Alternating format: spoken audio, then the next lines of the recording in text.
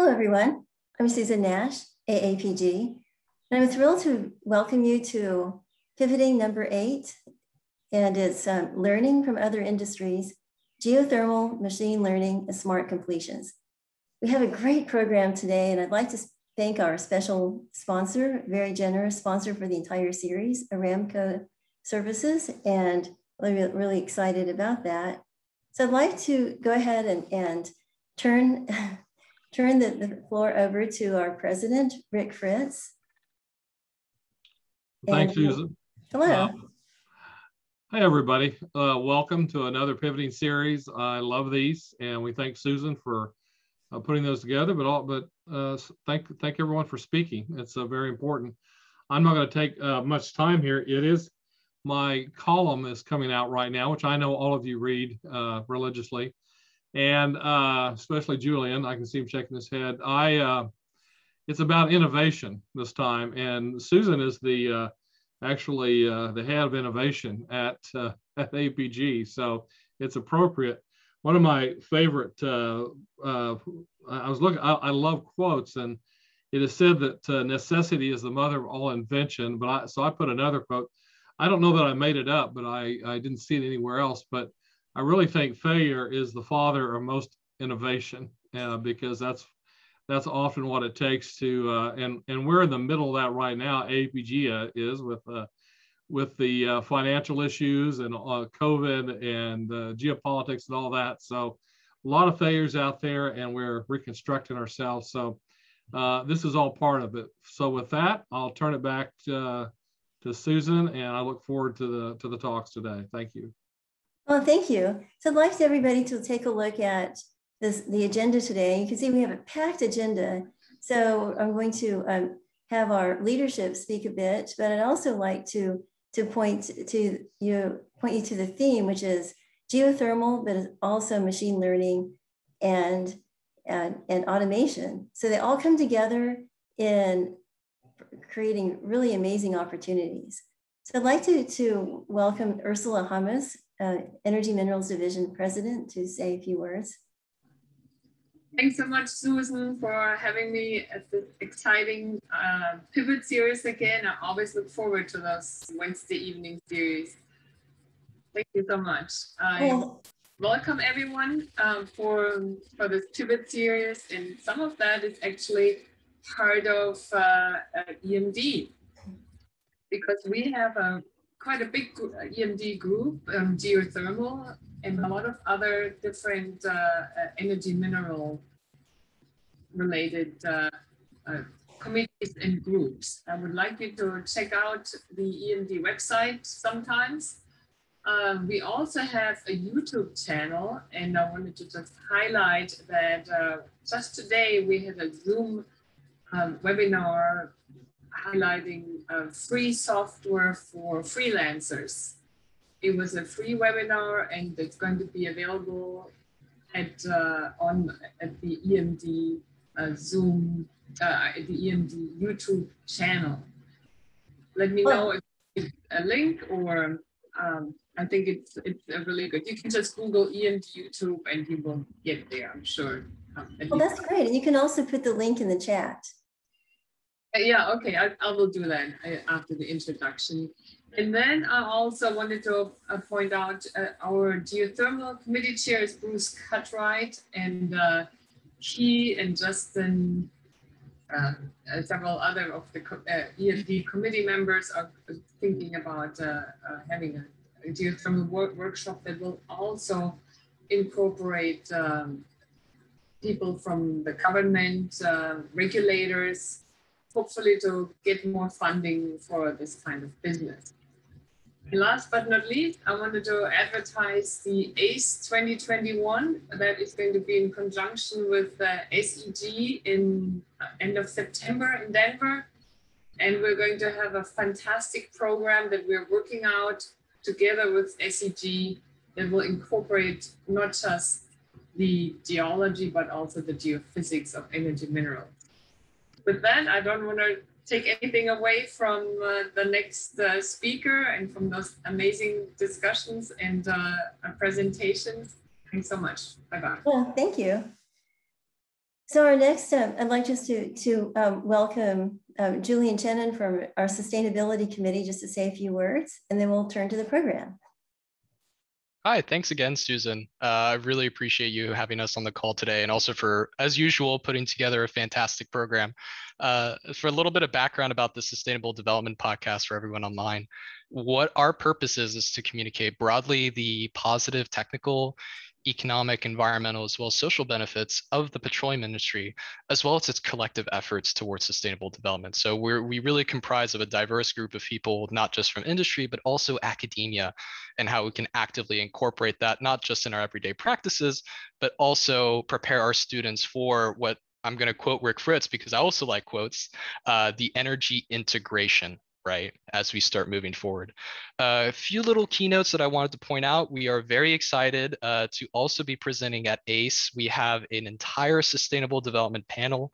The title is From Petroleum Industry to Energy Industry, sharing global perspectives on on a sustainable future. And we'll be working closely with the World Petroleum Council, so it'll really be a global perspective and discussion. Finally, we also have our AAPG Sustainable Development Podcast. If you guys haven't checked that out, we usually put out monthly episodes, and we have different guests come on talking about what sustainable development means to them and what geos can actively do in that space and how those all relate to each other. So again, thank you so much, Susan. And if I don't want to take too much time from the speakers, but in case Dr. Faber had anything to say from the DPA committee, feel free to jump in. And thank you again. Really look forward to this session. Thank you. Oh, great. So Dr. Faber from DPA is here. She didn't put her on the program because it was a maybe, but I'm so glad she's here. Thanks, Susan and Julian. Happy to be here and very excited about this evening's topic. Just a few notes for me at DPA. I think that this is an excellent topic to discuss, just on the grounds that we're diversifying in terms of oil and gas and in terms of business. And so having alternatives to explore in terms of sustainable energy sources is exactly the kind of business that DPA is looking into. I also want to draw your attention to a recently announced webinar that Aramco is also sponsoring through the AAPG Stimulating Diversity, Equity, and Inclusion Group, which is mitigating cognitive bias. And I'll go ahead and pop that in the chat in a minute here. But it's we partnered with leadership leader Michelle Ann, who will be taking us through a becoming more skilled leader and learning an on-the-spot bias and experiment with tools to mitigate biases. So it should be a very interesting session, and we're very thankful for Aramco for sponsoring that as we're trying to get further into integrating DEI into our initiatives. Thanks very much. Great. So one of the things that makes tonight really unique is that we have a real life geothermal lease that needs to be evaluated. So as we hear all the experts speak, we'll have Sean Marshall and Danny Rehg from Criterion talk about geothermal lease evaluation. And then, thanks to a collaboration platform through Serathis, we will have the opportunity to put the information there. So then you can log in and try your hand at evaluating the reservoir. So it's kind of a combination of theory and application. So I'd like to welcome our first speaker, John Holbrook, who's at TCU, a professor and expert in many things. One of them is geothermal. So I'll go ahead and stop sharing so you can share your screen, John. Wonderful. Thank you very much. So I need to push share screen. Oh. So what do you need me to do, Susan? Let's see, did I make you a co-host? Do you want to share a screen or do you want to? I need to share a screen, yeah. Okay, you can just share it. I've made you a co-host. So just, okay. Yeah, so just. Good. Thank you very much. Okay.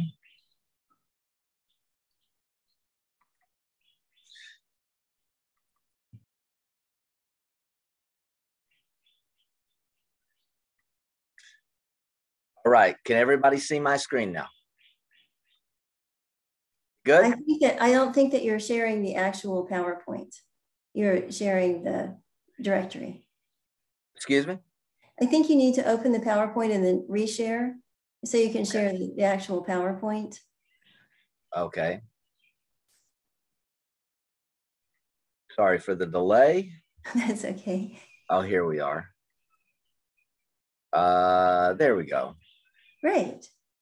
Working now? Yes. Yay. Got it?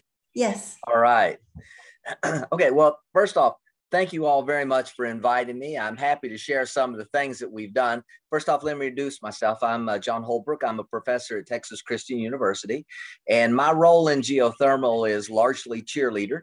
But I was the coordinator for the SED HEAT program, which was an NSF-funded research coordination network, which was designed for the purpose of trying to exceed the challenges for making geothermal economical and practical. And so this is largely a group of academic people, sistered with industry and government people, trying to literally look this over. I was chief cook and bottled water of it.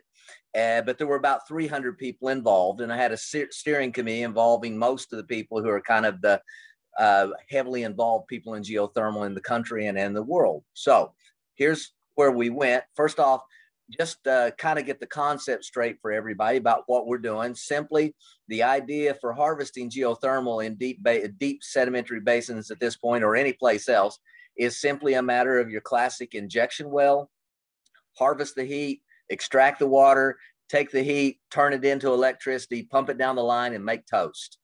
So one of the things that's been put out as this notion that the economics is about half a barrel per second at about 150 degrees C to make profitability for geothermal. That's a debatable point, but just as a benchmark, let me throw it out there to let you know what people are thinking. Okay, so from all this work, what did we learn? Okay, well, a lot of us sitting around and talking about this topic and having several meetings on the topic and lots of presentations and lots of papers and lots of work came to a few observations. Here's a first obvious one that I think everybody is pretty well aware of now, is if you look at where most of the power, most of the energy is used on the globe, well over half of it at this point in time is used in the poor nations, what we largely call developing countries. And looking into the future, almost all the exponential growth in this is going to be in those countries as well. So we have the first issue with any sort of solution to addressing carbon low power sources means it's got to be reliable and it's got to be economic for them. It ends up being relatively irrelevant what we do unless that we can address their problems. So geothermal as part of that mix right now is not projected to be a very large part of that plan. So obviously we need to change that if we're going to use geothermal in the future. Okay, so what are the advantages of geothermal? Well, we saw that in very clear terms in recent times, is this country runs on base load. You have to have a steady power grid that's always relaying power. The way I always describe it, instead of visioning power as a can of something that you open up and take a little out, picture it as a river going by where you ladle a little out of it as you need it. But the discharge has to remain the same no matter what. So you have to have steady sources of supply of energy, which wind and solar obviously don't do, but geothermal does. So it's base load, plus it's base load on demand. You can ramp it up and you can lower it down, which allows you to compensate for other energy sources to keep the power grid stable. Okay, the other thing is we've got a lot of heat out there and we've got a lot of sedimentary basins. So in terms of the entire resource, it's estimated at about 100,000 exajoules of actual heat energy that is in sedimentary basins in the lower 48. So for perspective, the entire United States uses about 100 exajoules a year of power. So it's about 1,000 years worth of energy as the resource base. Okay, so why aren't we doing this already? Well, the main finding, of course, is that most sedimentary basins are operating at heat levels that are just on the boundary of economic for most traditional geothermal plants. So the heat's just a little bit low, so you need to be a little more creative to be able to harvest it. So it's low enthalpy, but you've got lots and lots of it, and it isn't so low that you can't use it. So what I've kind of summed up here is there's really sort of three areas I see as the opportunities for the petroleum industry for working and getting into geothermal. First off is just direct heat mining. Just pump the water in, get the heat, pump it out, use it. And so traditional geothermal systems use dry steam or flash stream power, which means that you're using extremely hot water and you're turning turbines directly with the water pulled out of the ground. Most of the newer technology is in the low heat challenger here. That's the Rankine cycle generators. They use a binary system where you pump the hot water through a heat exchanger, which heats an organic fluid of some kind, and then it turns that into steam. And so you can actually harvest much lower heat. So instead of having to deal with these kinds of heat levels to generate geothermal, you can work down in here where sedimentary basins actually operate. So our first advantage is technology has moved forward on the power generation turbine front tremendously. And it's gotten us to a place where we actually have some potential to have turbines that'll actually do the job. And so the way I jokingly put this when we were started this about 7 years ago, to where we've got to in the last couple of years is for geothermal, we've gotten from maybe for dollars to certainly for pennies. And so a lot of that has been advancements in engineering that has allowed us to use the heat we have. So bottom line there is we have millions, literally millions of oil wells across the country that have the kind of heat resource that would actually work in these low heat enthalpy systems. And I was just informed Sage Geosystems is moving forward on one of these reclaimed wells at the moment. Okay, second area of opportunity we have is industrial scale space heating. How's that work? Well, first off, if you look at where we heat buildings and cool and we heat water and where we spend a lot of our energy, it's already at the temperatures that you get from sedimentary basin geothermal. Matter of fact, if you look at our electricity usage, somewhere around half to just below or just above of all commercial and household energy use of electricity is in heating things. And so this principle is being used pretty heavily in households to just run shallow geothermal and heat pumps. That can be upscaled to deep basin to run large municipalities and large institutional systems. So various groups here like the Indiana Geological Survey has been working on that concept. Essentially, the idea there is electron saved is an electron earned. So if you want to generate, if you can heat places with direct heat from the ground, then you don't have to spend electricity to do it. And then here's the last thing I want to talk about. This is a big thing, and this is really sort of the next big innovation that we have, and the area where we have a lot of potential to expand. That's energy storage. As geothermal systems as an energy storage system, or what we'd call the earth battery.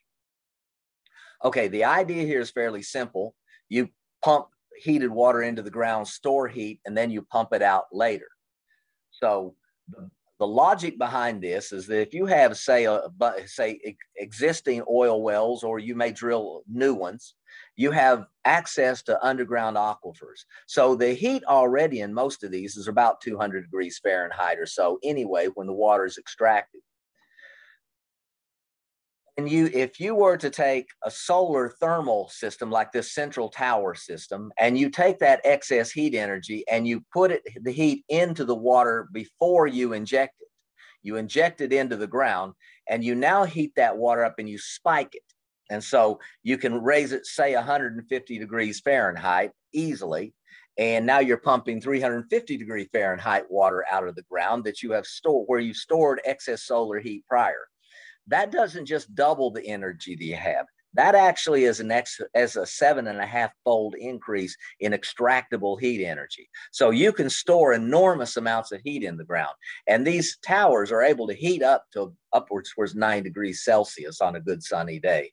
So you can heat, the idea here is heat the water, put it in the ground, then draw it out later when you need it. So far, there's no energy plant in the country, or if I'm aware of in the world, that's actually doing this at this moment.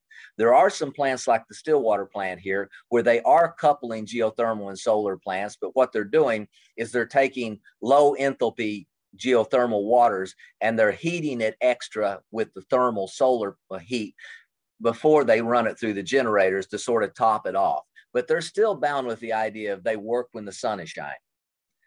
Okay, so why is energy storage important? Well, this is why. This is, we've talked to California Power about this already a little bit, but the idea is this, is they're moving towards putting a lot of solar energy on the grid. They've put quite a bit already and projecting to put more.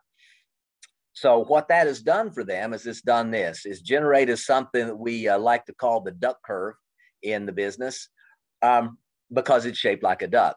The orange line reflects the actual energy usage of electricity. That's the amount of base load you have to keep up no matter what, or your computers start to have surges and so forth. The green line reflects the non-solar energy sources. These are the normal base load effects. So what's happening is the sun comes up in the morning around 8 o'clock, you start getting a big solar surge. You have to lower the output from the other energy sources to keep the power grid stable. The effect though, is by the time you get in the evening about 5 or 6, when the sun starts to come down, you are faced with about a 12 gigawatt in a 4-hour period ramp up right now.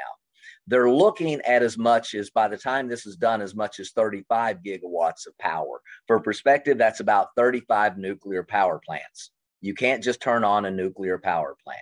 So the way they're dealing with this right now is they're compensating for the loss of solar renewables by using natural gas on, jet engine on a concrete slab, and imports of energy for other places. Obviously, the bottom line of it is that right now you're not gaining a whole lot from that solar, because you're having to turn right around and use other energy sources to recoup and get things back up to power source. So it's depleting from the overall benefit of this. So that plan that they're working on right now is they're looking at buying batteries. So they've contracted with Tesla. Last time I talked to them, they contracted for about a gigawatt scale battery. This is one of their smaller batteries, only 100 megawatts down in South Australia. So the idea is you store the solar energy in a battery. That's got limitations. Batteries only get so big. So what we're offering is a simpler idea, is use the ground. So basically a typical injection well is about 100 degrees C, top it off about 50 degrees C. Get it up to the economic levels of geothermal power and pump that as hot water into the ground, spike it with solar energy during the daytime, store it in the ground, then extract it. So you're using the geothermal system as the actual baseload power system, but you're charging the heat battery in the ground with solar. Okay, the effect of that is you end up with solar baseload by coupling solar and geothermal systems. So it's an idea. The NSF has funded our group. This is actually John McLennan. He's at the University of Utah. Him and his group actually got the grant and did the work. And they ran some preliminary numbers to try to test and see if this idea has any merit. Here's what they came up with. This was just their meeting just about less than a year ago. So they designed several different formats of producer wells and injection wells systems that would actually be able to operate, produce a viable geothermal battery system. And they ran some preliminary efforts to do rate checks, to do models to see how the Earth should respond.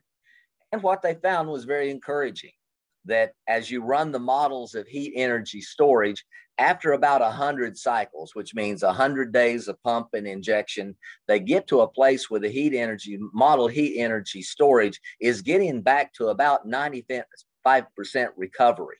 In other words, almost 100% of the energy you're putting into the ground, you're able to extract later during the next cycle as actual baseload energy in the geothermal system, making you have a viable geothermal system in a system that's normally probably a little too low in heat, by simply spiking that heat a little bit before that you pull it in and running that as a coupled geothermal system.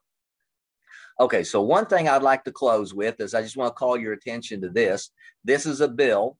This is Bobby Guerrero. He's the 41st District Representative of Texas, and has proposed this bill.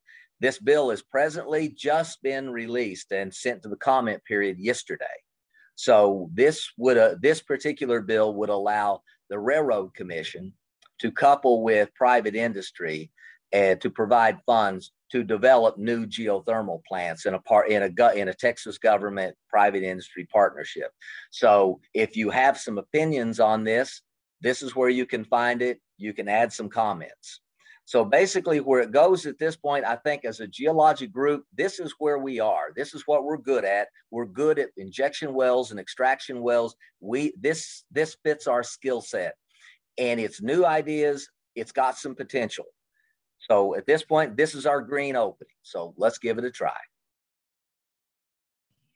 Right. That's great. Thank you very much.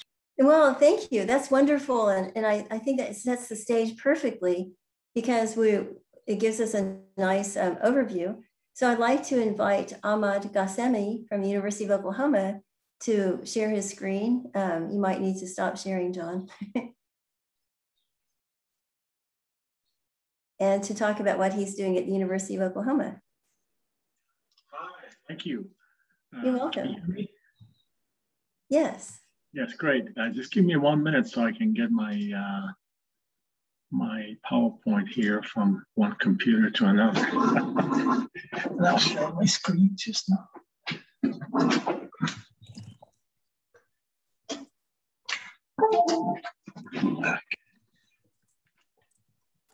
So after Dr. Ghassemi speaks, we'll have is Sean Marshall and Danny Rehg of Criterion, who have recently acquired a geothermal lease in Utah. And so they will just show where it is, what it is, briefly just say what it is that inspired them to acquire it. And then in the Srathis collaboration platform, and I'm hoping that Rekha Patel puts a link to Srathis in the chat box, then people can go there and get more information and collaborate. I think I'm ready. Okay, good. Okay. All right, good evening. And thanks again for the invitation. And I've just put a few slides together to kind of provide an overview of some of the challenges and opportunities that we encounter with the high grade or unconventional geothermal resources. And that is usually known as EGS or enhanced geothermal systems. You know, I like to call them unconventionals, and that will become apparent in the next few slides. Before we proceed, I'd like to kind of recall what a good geothermal resource is. And in many ways, the way we answer this question is similar to we would answer, you know, what makes a good petroleum reservoir. In a way, we need a reservoir to begin with that has a seal, and the rocks that contain the resource, in this case heat, should be permeable and have sufficient porosity. They should be hot, obviously, larger than 150 degrees C these days. And at the same time, there should be plenty of water available. Now, either naturally, that is, there should be some kind of a recharge taking place, or there should be water nearby that one can inject and circulate. And in general, the current estimates indicate that we need about 50 kilograms per second to generate around 5 megawatts electric per well. And that's actually a very large volume of water. I mean, if you compare that roughly 30,000 barrels per day, you know, there aren't that many oil wells that produce at that rate anymore these days. So, so we're talking about large quantities of water. It's doable. For EGS, the current understanding is that to make it really commercial and viable, we need temperatures of, say, 175 to 200. Higher temperatures, of course, are more desirable, but there are significant technical challenges when you go beyond 220 to 225. The enhanced geothermal systems typically are characterized by their very low perm values. In fact, it used to be called the hot dry rock concept.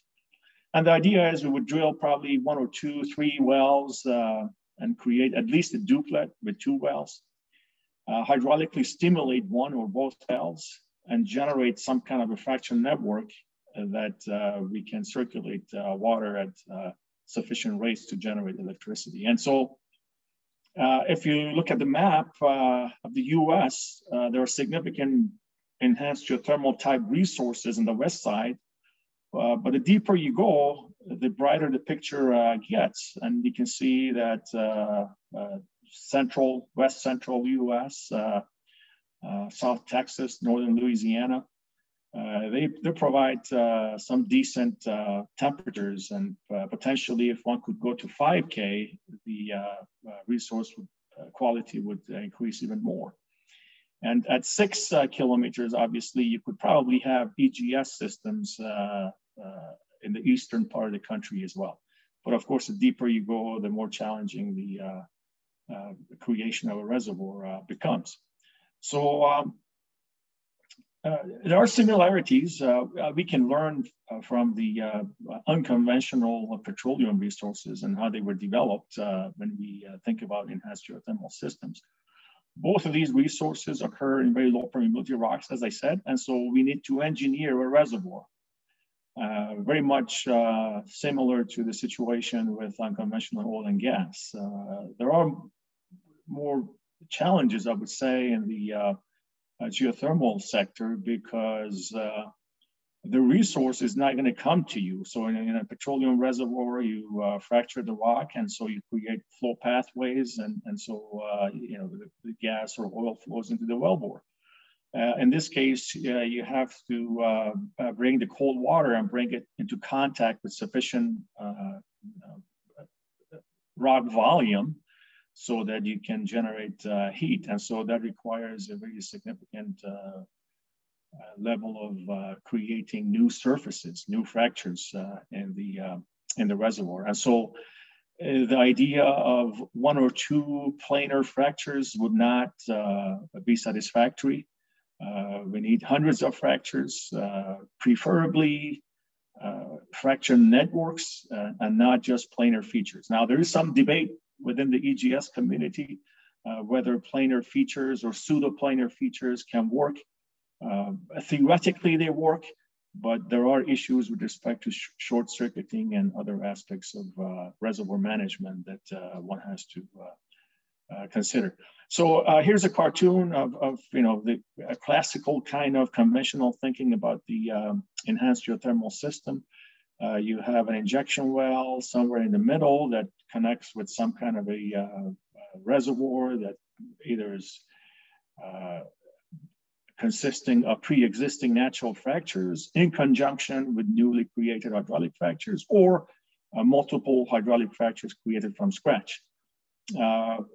Other conceptual models call for reactivating pre-existing rock features, discontinuities such as natural fractures and other kinds of small scale features that would coalesce and create a large volume of broken rock, essentially. So it is possible to do this with 2 wells. The cost of drilling obviously is high.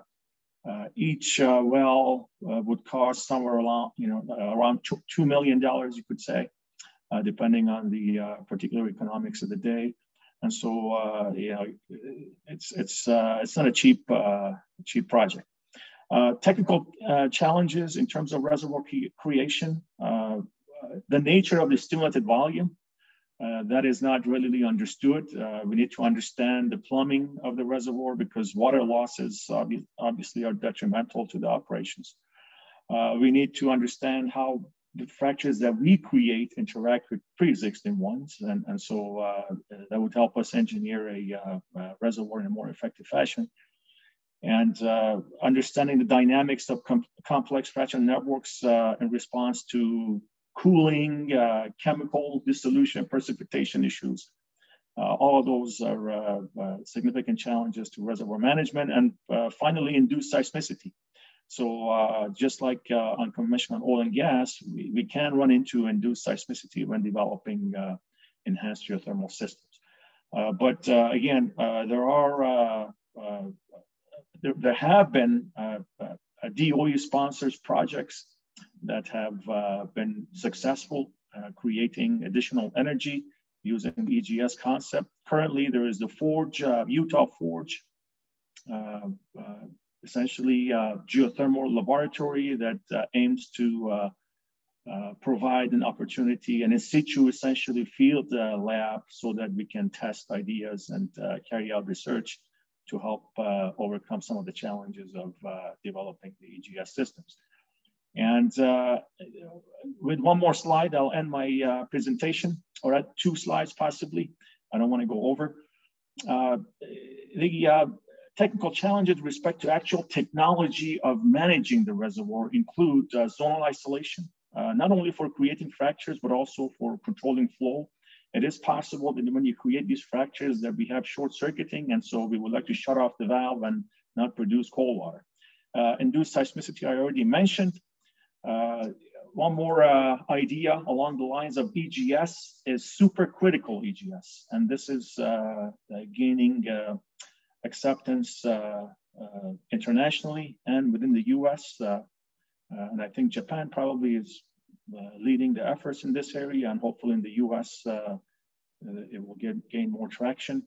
There is, I know, Ultra Energy working on this concept. The idea is to drill to depths of 15,000 feet or more. The temperatures there are about 350 to 500 degrees C.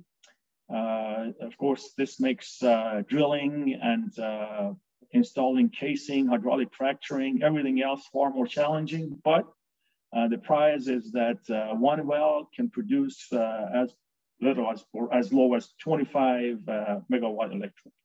So that's 5 times a typical EGS well. And so this was really a huge success if we were able to target and reach these kinds of resources. And with that, I'll end it. Thank you very much. And if there are any questions or comments, I'll be happy to discuss. Thank you. Really appreciate that. So I'm just going to go back to our program really quickly and introduce Sean Marshall and Danny Rehg really quickly, who will be talking about their lease. They won't speak very much, but just briefly to introduce the concept, and then we'll follow it up in Serathis and over the next few weeks. And I'd also like to thank our other sponsor, Geophysical Insights. And of course, I'd like to thank Serathis for being the collaboration platform provider. So thank you, and welcome, Danny and Sean.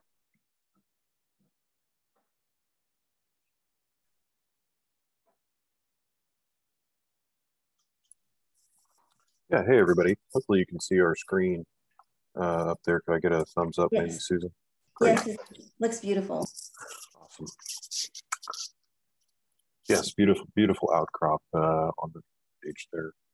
And we are Criterion Energy Partners. We're a geothermal energy company, very early stage. We're focused on independent exploration and power production from geothermal energy. We're focused on developing geothermal energy projects to provide clean, renewable baseload power using heat from the earth, as you all have heard about from the previous speakers. So presentation is going to include lots and lots of maps and pictures. So I'm going to try to be really quick and not spend too much time on these slides. But what you're looking at here is sort of a pseudo heat map of all the favorable geothermal areas, kind of the western and part of the United States, and Utah's right there in the middle. And I think the previous speaker mentioned Utah Forge, and Utah Forge is kind of highlighted on the map, and you can see the existing geothermal sites in the western part of the country highlighted by those little circles. So we are in Beaver County, or the Utah Forge site is in Beaver County, and on the right hand bottom right-hand side of the image here, you'll see some green outlines of tracks that were put up for a lease sale by the BLM back in the fourth quarter of last year, and we decided to participate in that lease sale and acquired a lease. So I'm going to speak a little bit more specifically about that. So there were really kind of maybe four AOIs, groupings of tracks that were put up for auction, and we looked at all of them and evaluated each opportunity for various subsurface and surface advantages. And the prospect number one right here is very near the Utah Forge site, and actually just south of the Utah Forge project is where all these tracks sit in this prospect one grouping. So zooming in on that prospect a little bit closer, you can see there's an existing geothermal power plant, the Blendell plant, and it's in the Roosevelt geothermal field. So there's some shallower conventional hydrothermal production in that area, and then the DOE Forge site is the deeper EGS system that's been talked about. And so this is just another snapshot of those leases overlaid with some topography and the favorability from a temperature standpoint. So then this is actually a snapshot of the lease in particular that we picked up. Geo 30 is what I like to call it today, and it's just due west of the small town of Milford in Beaver County. So what I've done here is overlaid the outline. Hopefully you can see that okay. I know there's a lot of detail in this image, but effectively you're looking at an isotherm outline contour here and an overlay of our lease tracts. And as you can see, the isotherms actually get cut off right as they go into our tract, because the edge of the DOE study area is actually right at the start of our leases.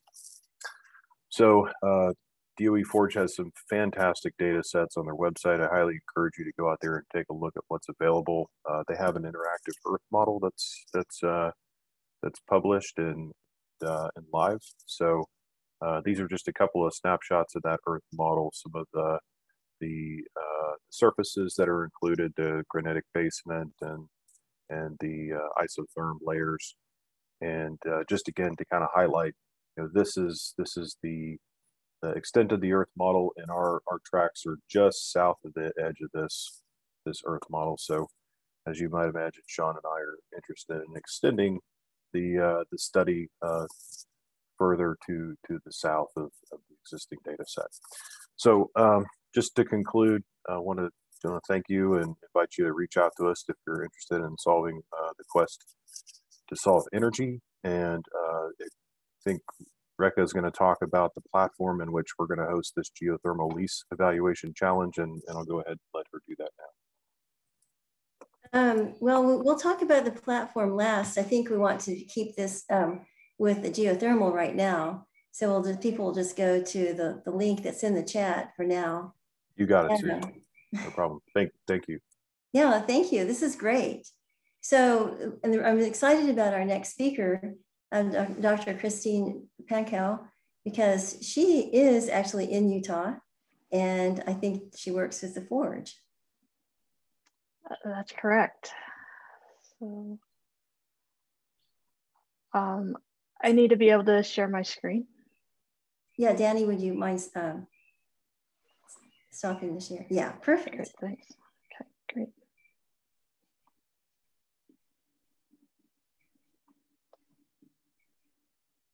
See, so hopefully you can see it. Yes. Great, thanks. Hi, I'm Kristine Pankow. I'm the Associate Director of the University of Utah Seismograph Stations in Utah. I'm also a research professor of geophysics. So thank you for the invitation to come chat with you. I'm going to keep up the topic of Forge because that's where I am involved with geothermal, and at the end maybe share some broader thoughts regarding seismic monitoring and geothermal, and we can pick that up more in the discussion. So we've already been introduced to Forge. It's a site located southwest of Salt Lake City, a couple 100 miles. And this is a Department of Energy project to enable the research to make a commercial pathway to EGS. So there's many people on the team. John McLennan was mentioned earlier. He's working on drilling. We've got modelers. So it's a very large project, so trying to look at all the different aspects of bringing EGS to commercial pathways. So what's happening at Forge is we are drilling 2 wells. So the first well is now complete. It's called 16A. So you can think of that as the blue well here. It's going down to about 10,000 feet. So close to around 3 kilometers in that range. You can see we're getting into that 200°C temperatures that were mentioned earlier. And this well was completed end of December, early January. And our plan is this well will be stimulated late summer. And then at that point in time, after additional research, the second well will be drilled. And along the way, I'm on the Utah Forge team, so we're part of the project team, but there's also been research proposals put out for other teams to come in to propose different projects at Forge. And there'll be more of these RFPs as we go forward. So here's a snapshot looking down at Forge. You can see the yellow rectangle out there is where the new 16A well is. But we have a number of other wells. So starting the discussion of seismic monitoring, we do seismic monitoring at geothermal for 2 purposes. One is for reservoir development. So it was mentioned earlier, sort of the issue of fractures and where the fractures are growing and how to connect the 2 wells. So we really need to have a good sense of how the fractures are propagating, in what directions. If we can get a sense of source type, or these sort of shearing or thermoelastic type features, that's kind of what we're looking at. And so to do that, we have to have really close seismic monitoring. So we've put in this network here. 5832 was our pilot well, and that will be instrumented for with geophones going forward, and it's at about 1.5 kilometers. 5632 was drilled just this year, and it goes down to its case to about 2.7 kilometers. At 7832, it's only 1,000 kilometers deep, but it has a DAS cable in it already, and it will also be instrumented with geophones, and we will be drilling a second well on that same pad that goes almost to 3 kilometers. It will have DAS cable in it down to 2.5 kilometers in the cased section. In addition to that, we have a number of shallow boreholes, one of which is shown here, 6832. And so it's closer to 300 meters, and it has a geophone and an accelerometer in the bottom. And it's a permanent installation, so it's recording and telemetering data in real time. So one of the aspects of seismic monitoring is probably similar to what happens in oil and gas. You need a sophisticated network for targeted at the types of seismic events you might see. So in this case, this particular part of the network is focused on that reservoir development. But similar to oil and gas, we've had larger events induced in geothermal, most recently the Pohang event in Korea, which was I believe a 4.8, 4.9 magnitude event. And those have given geothermal, it's been tough for geothermal because you have Pohang, you have Basel. And so this is one of the reasons that induced seismicity is such a big challenge here, is we need to find a way to monitor the seismicity in such a way that we can adjust production to change the seismic activity. So what's in this map is our surface network. So this is more for hazard. So we have a number of shallow boreholes. These go down 30 meters or so, and that's FSB1, FSB2, and FSB3. And those instruments have broadband and accelerometer sensors in them, and they are installed. We will be putting in FSB4, 5, and 6 early summer, and these will go down slightly deeper. These will go down about 40 meters and be instrumented with broadband sensors. On the surface, we have FOR1 down south of Milford, FOR 5, 6, 7, and 8, and these are spread out because we want to be able to control epicentral locations as well as hypocentral locations. So we need to, for the larger events. So this is more the magnitude 0 and larger seismicity. That network of boreholes that I showed in the previous slide is for the negative magnitude events. So this is a type of network we've been designing.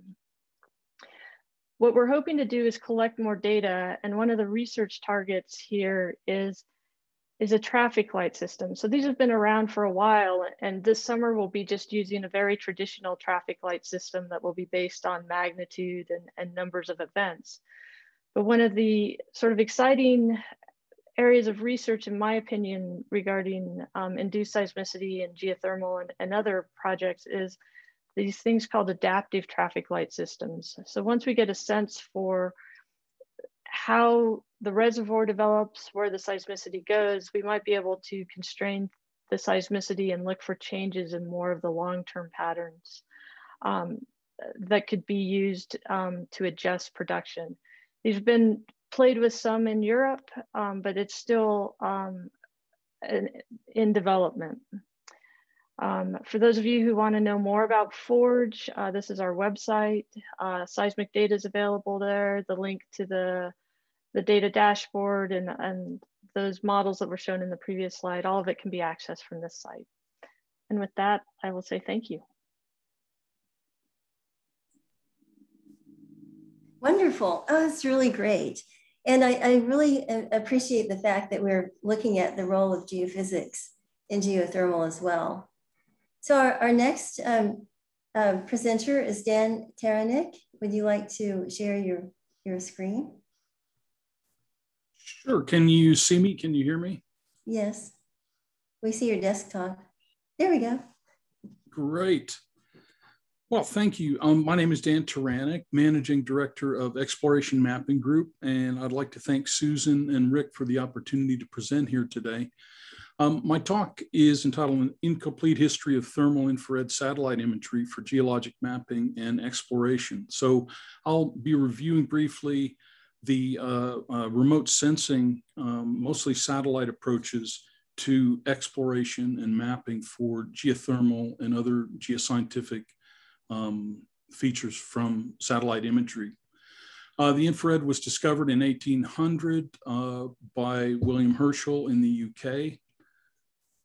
There is a series of optical and electronic developments that led to the current mercury cadmium telluride area arrays that we use in space and airborne instrumentation to detect geothermal or thermal signatures. I won't go through these all, but you'll have them here if you want to look in the recording. The focus on geoscientific applications of the thermal infrared really started with the world's first Earth-looking satellites, weather satellites, and in particular, a scientist named Ron Lyon at Stanford University, who showed this chart from laboratory spectrometers, how felsic rocks to ultra-basic rocks, mafic rocks, have quite a predictable shift in their wavelength regions and quite a few diagnostic crenulations in those absorption features.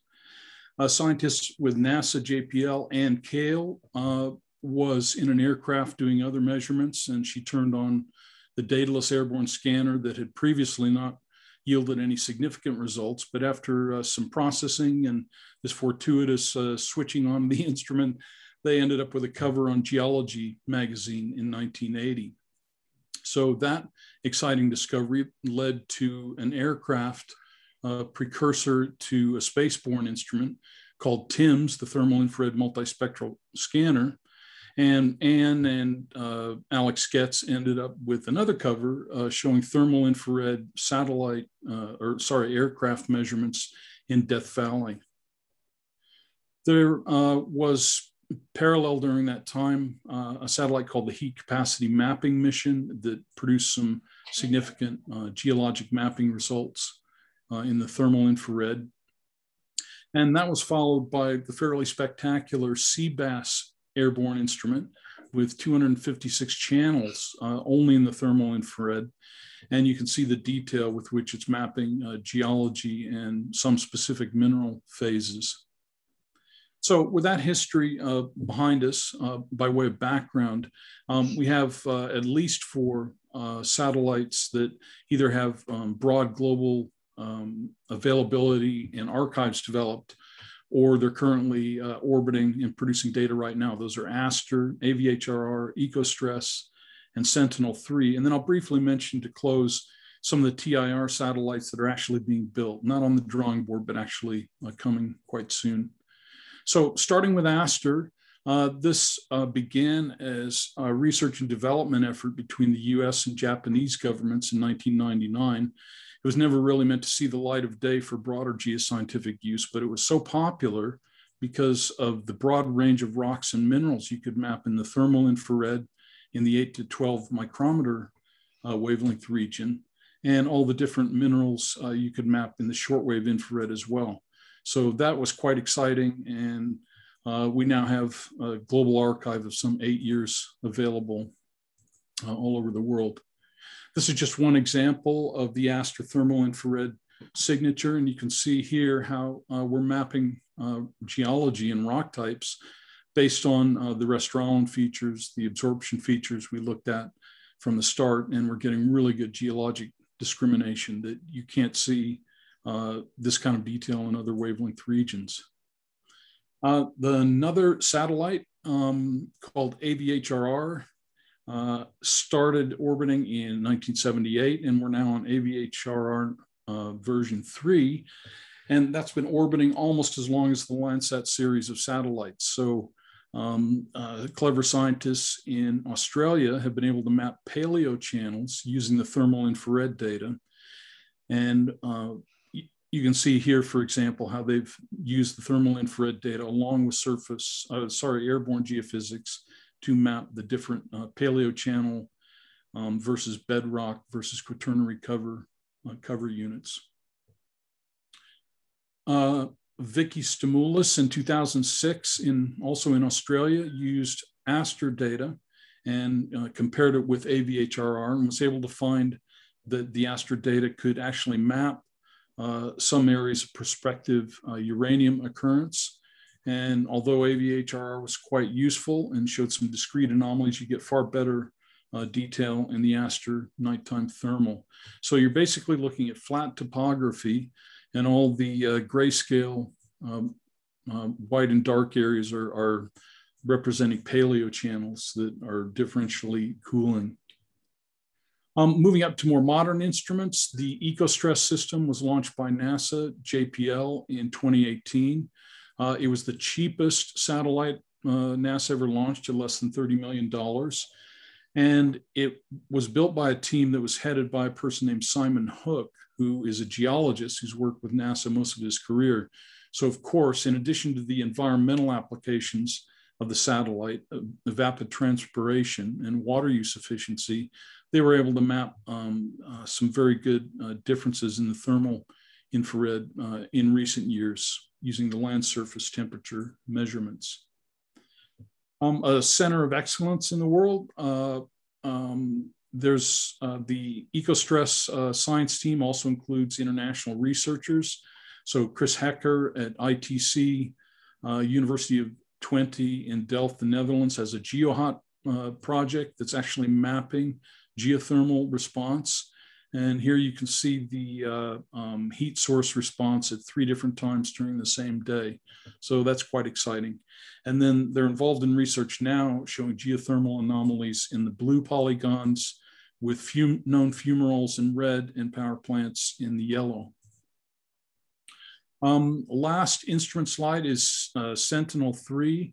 And basically, geoscientists have modeled the asthenosphere lithosphere boundary called the LAB, and have found that 85% of the world's base metal deposits, nickel, copper, zinc, etc., are found within the margin of these lab boundaries. But currently, the lab is only mapped using seismic tomography from base stations 250 kilometers apart. So Sentinel-3 definitely has the potential to more accurately define and map that boundary and prove as an exploration tool. So in my last slide, just a few future science, thermal infrared commercial efforts and government efforts. The Trishna, launching in 2025, is a French-Indian satellite effort. Surface Biology and Geology by NASA will launch in 2027. The ESA has Sentinel-8 launching in 2028. And all of these have a number of thermal bands that will be useful for us in geosciences, geothermal detection, as well as rock type mapping and differentiation. So thank you very much. I appreciate your time. Let me know if you'd like to follow up on anything. I appreciate it. Oh, that's great. Well, thank you. So that was very informative and very useful. So our last speaker is actually going to be giving a preview of her speech next week. So Deborah Sakri is going to give a talk next week on May 5th on basically how she's used numerical methods and analytics to find new discoveries. So I'm going to put in a link in the chat box so you can sign up for it. It's May 5th, it's at noon, it's 1 hour. And she's doing it as a part of the deep learning technical interest group that AAPG has, and that's chaired by Patrick Ng, who happens to be here tonight. So Deborah, would you like to say a few words? Yeah, let me just share real quick.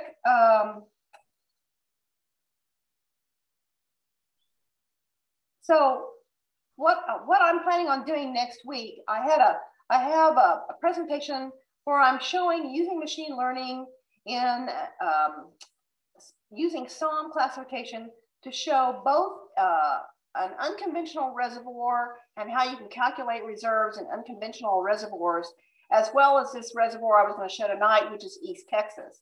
And basically, I'll be showing how I can look at the geology, how I can go into machine learning and look at the neurons or the patterns that are there and associate those patterns by extracting them along the wellbores and looking at them with log curves.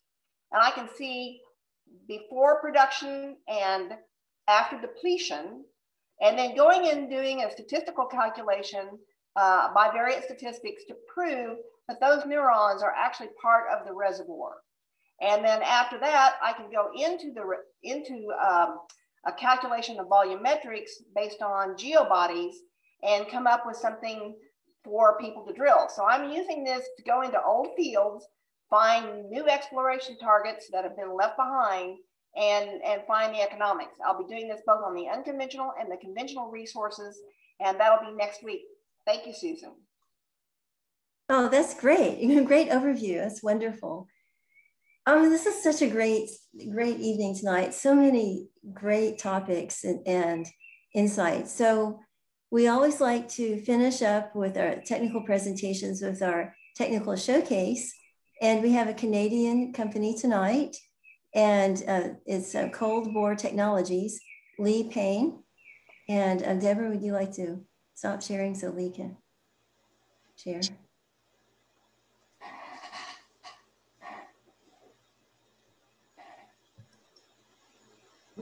How do I stop sharing? Oh, there we go.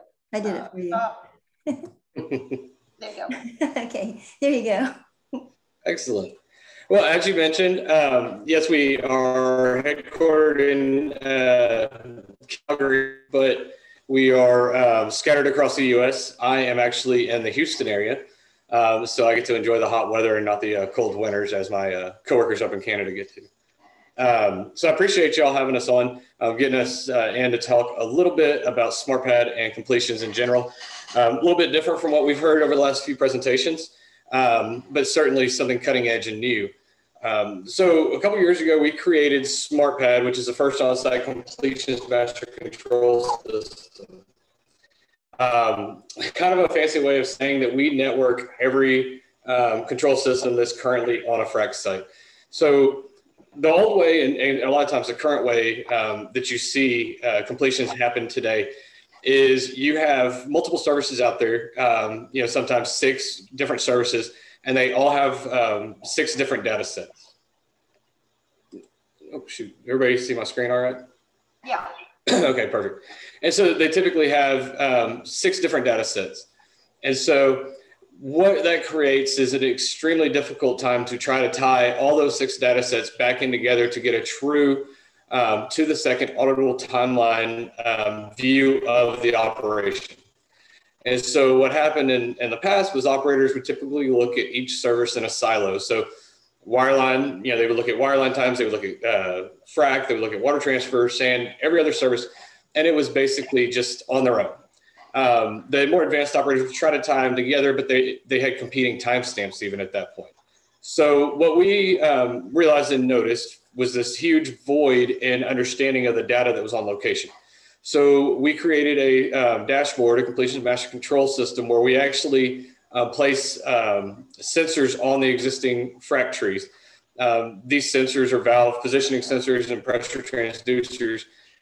And it basically, through an algorithm, allows us to auto detect the various operations that are occurring on site. So everything is down to the second. So to that second, you then have all your services kind of stitched all together.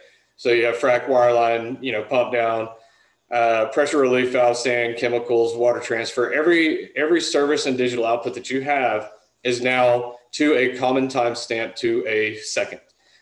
This allows you to have that full 360-degree look on location. And where that is helpful is if completions was ever going to get to an automated state and be able to build out logic and pull some of the human decisions out of the operation to increase efficiencies, effectiveness, and safety, you had to have this common timestamp. So what we're doing now, and we've done several times, and it's still a, I'm kind of skipping around a little bit, is automate valve control with certain wellhead providers and also get to continuous pumping. And so when you look at frac, it's a high dollar, high expense service on location. And really what operators in the industry is working towards is more efficiencies, greater effectiveness, and getting off site in record time, cutting those days of operating down. And so like a prime example was one of our clients last year had a 6-pad program, and through the ability through SmartPad and viewing this data and looking at different efficiencies, they actually cut 15 days of operating time off their entire operation by being able to ensure that every second was fully utilized on location. So kind of, and it's a 50,000 foot view. So our dashboard is bringing in all of the data that's on location. So this is kind of a broad overview, but you can actually view in real time all of the frac data that's coming in from the frac service companies. The critical path, which is this is based upon our algorithms and auto detect.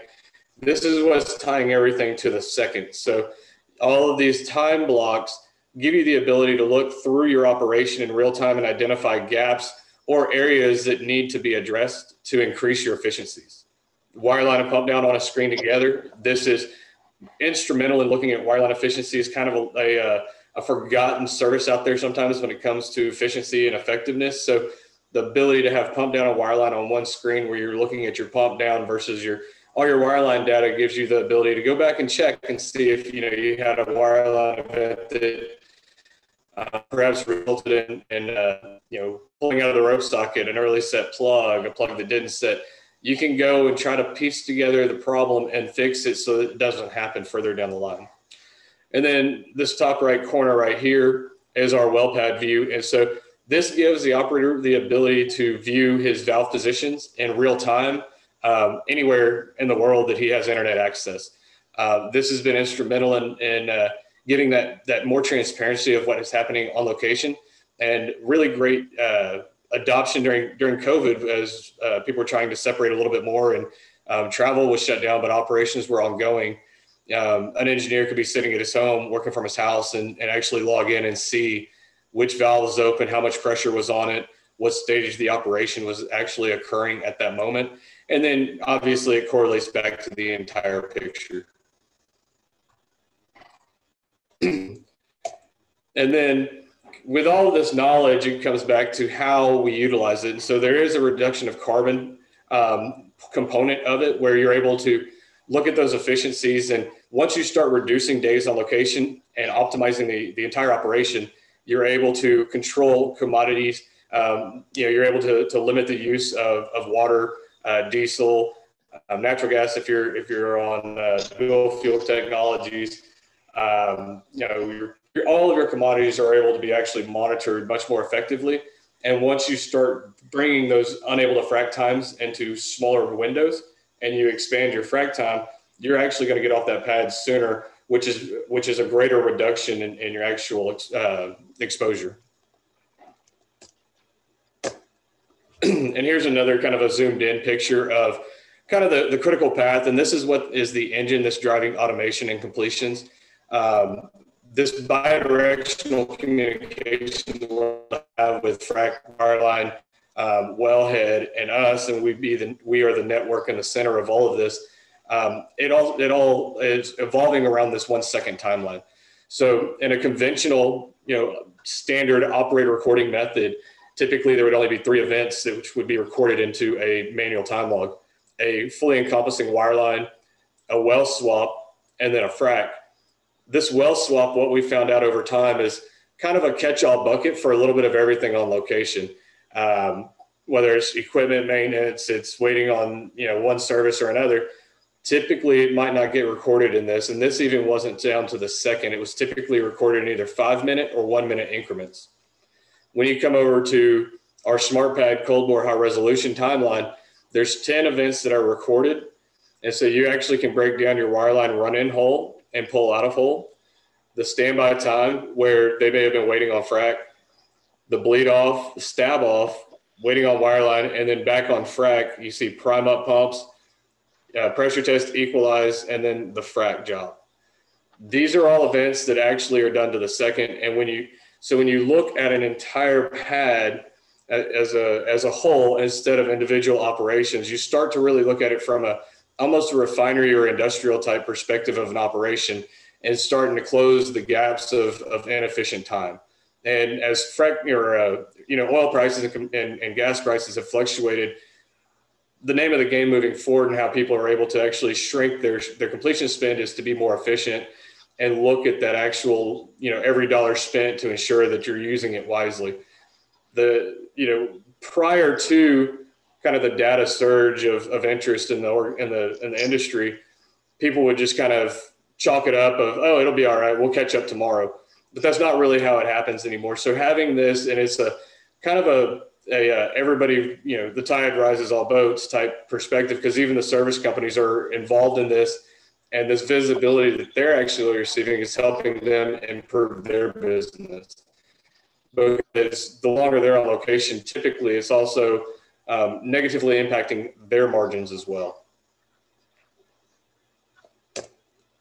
And then of course, on the backside, when you have all this data, you start building out some analytics, and we do custom analytics, talk to our clients, see what really they're wanting to look at, because when you start automating the data flow from location into the cloud and then into their internal databases, they're typically on the back end running it through different systems to examine the data. And so what we're able to do, since we have all of this data filtering into a single platform is actually build out analytics that makes sense for the operator. My background was frac operations. So this is all information I probably would have killed for back in the day, because I did a lot of this painstakingly by hand. And unfortunately, when you have to do that, you have to make a lot of assumptions. And so your data is only as good as the assumptions that you make. So by automating this and running it through all the different channels that we have, you're able to actually get that full, auditable, timeline, accurate assessment of your pad. So try to keep it a little short and sweet for y'all. Thank you. That was great. And I like the fact that we're going through things quickly, because then if people want more information, they know where to go and can get more in-depth and detailed information. So now we have a few minutes left for questions and answers. And I think that there have been some in the chat, but I'd like to go ahead and maybe have, since we had John talking at first, just like what exactly, John Holbrook, after seeing all the different presentations, what do you see as just like a 1 nanosecond insight that you would like to share? Well, I think that the main thing that I would see in this is that one, I find the geothermal community is one of the most enthusiastic bunch of people you will ever meet. And this has been one of those things that has been advancing along the way. And what I'm seeing in a lot of this is we're actually seeing some advancements that are bringing it right to the levels of profitability. So I think that the big observation of this is that we're hitting a technological threshold where that we're ready to try to do some experimental and implementation of some of these newer ideas, and some of the deep, EGS and some of the sedimentary basin stuff, and actually see if we can get some companies involved in investing and just giving it a shot. Well, that's great. And Dr. Ghassemi, I have a question too, and this is kind of one that came up. Yes. So it requires a lot of injected water. So can that be recycled in a closed system, and can it be produced water? Produce water. Well, good idea. So there are issues with that we have to consider with the produced water. 2 issues. Of course, anytime you extract and re-inject back somewhere else, potentially there's risk of changing the stresses, and maybe seismicity comes into the picture. The other component is dissolved solids may react with the rock and damage permeability. So if that aspect of it can be managed, that's not an issue. And in fact, if I'm not mistaken, maybe I noticed Pat Dobson was online, maybe he can correct me, but I think in California, they are taking some of the sewage that has been processed and pumping it back into a geothermal reservoir, if I'm not mistaken. So I mean, the idea is, so Pat Dobson is there, he can address that. So that idea, yeah, I mean, it has merit. And so, the water-rock interaction needs to be considered.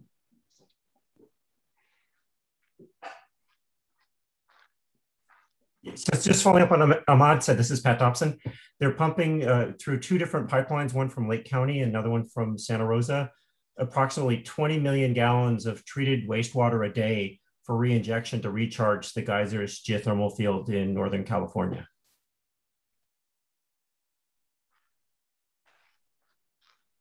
Thank you. Yes, that's what I was, I could not remember the names. Yes. Talking about dissolved solids affecting the reservoir, back when I was working geothermal in the Imperial Valley, California, we had the Salton Sea or Nylon field, and it was basically brine.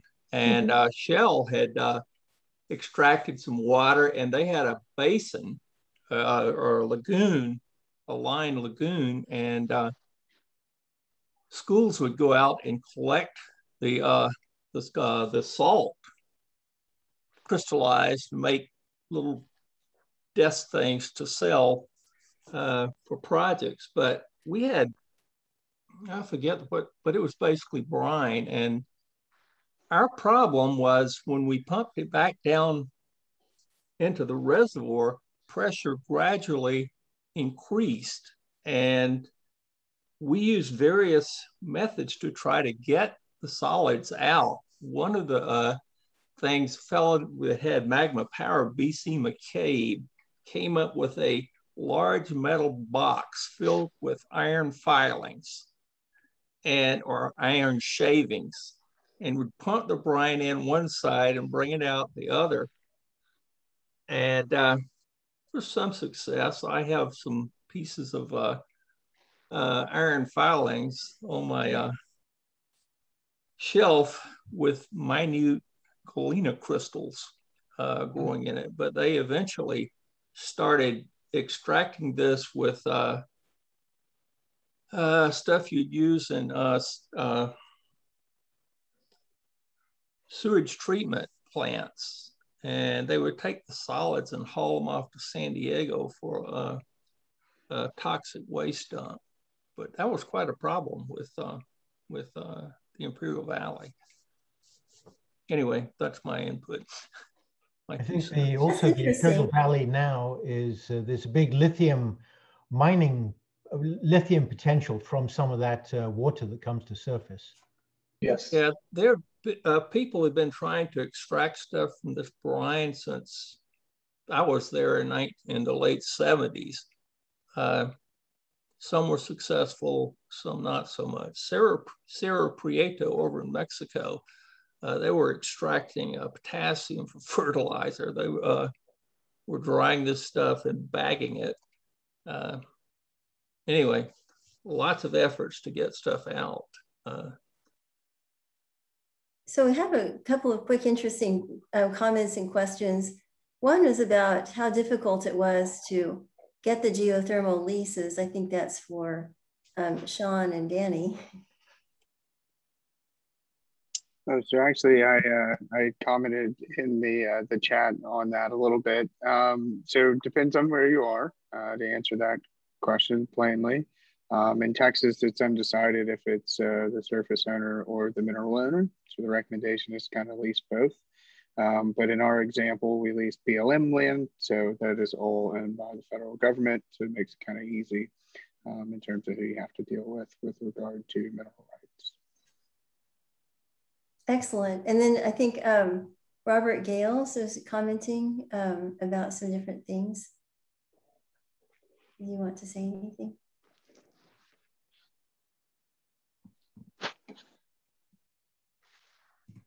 I haven't seen that comment. If you have it off. Well, he just said there was a good question on steam flood fields, elevated residual heat last decades. And then the other comment was a good way to avoid. It was actually a question from Alan, yes, or Malcolm Allen, that yes, talked about the steam flood. So I think that's a good question, Malcolm. Right. If I can address that for a moment. Lots of, at least in California, also up in Alberta, there's lots of steam floods, which eventually are going to be abandoned. Those steam floods are 30 years, 20 years in the making. An awful lot of heat has been applied to the ground, trapped within the reservoirs, hundreds of wells to thousands of wells available already. The ownership of the mineral rights is known. The infrastructure for power delivery is probably pretty easy in that, there's a lot of power lines going into the field that are no longer used. Electrical power can now go out of the fields. Seems like a good opportunity for low temperature, low risk geothermal. And from what I've read in the literature, that seems to be the trend now is low temperature geothermal, at least in Europe. So many abandoned coal mines, underneath cities, drill, a few thousand feet deep, just, you don't need much of a temperature change to be able to generate power. Mm-hmm. Nice. And so going to all the expense and energy required for fracking, which sadly is a no-no, going to be a no-no. We hope not, of course, in California. But when you've already got the wells in the ground, abandonment costs are going to start rearing their ugly head, and you've got all that heat in the ground that'll stay there for another 100 years if you don't do something with it.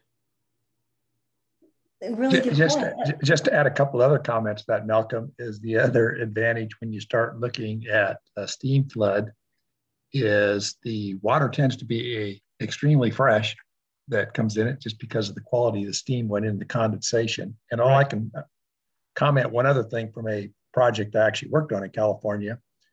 We were looking at reservoirs that the steam flood had actually stopped in the mid 80s. So what are we at now? This was in 2015 or so. We were still seeing elevated downhole conditions that were 20 to 25 degrees F over the surrounding rock. So it takes a long time to dissipate that heat once you get the mass heated. It's incredibly insulating. And one thing that, well, and I'd like to ask Kristine Pankow a quick question too. So regarding induced seismicity in oil and gas injection wells, the idea is to balance the load so that there aren't too many, the stress fields are not completely imbalanced. Is the same concept applied in geothermal? It's largely the same process. I guess I'm not as familiar with what you're talking about in sort of oil and gas production. So where things are going with adaptive traffic light systems and such would speak to that some, because they'll be guided from something called the B value, which is a proxy for stress. And so there's research into that and how that might be used, but I don't know that it's actually fully developed at this point in time. Okay, great. Well, we've come to the end of our time, and it's sad because it's such a wonderful conversation, but we can always, please keep up the conversation in the Serathis collaboration platform. I'd like to thank Aramco Services for being our series sponsor, and also for Geophysical Insights and Serathis for being sponsors as well. And I'd like to remind everyone that you'll be getting an email from me that has a link to the recording, and I encourage you to share it, and also encourage you to be in touch to find out about more events. And I'd like to turn the floor over to Rick Fritz. Well, thank you again, everyone, for your presentations, and for Susan for putting this together. You know, they say behind every innovation is a great story, and I think we've heard some great stories tonight. Look forward to hearing more. Thanks a lot. Well, thank you, everyone. Really thrilled and appreciate everything. We'll be in touch. Thank you. Bye-bye. Good night. Both Thank for you. hosting. Thanks, Thank Susan. you, Susan. Thank you.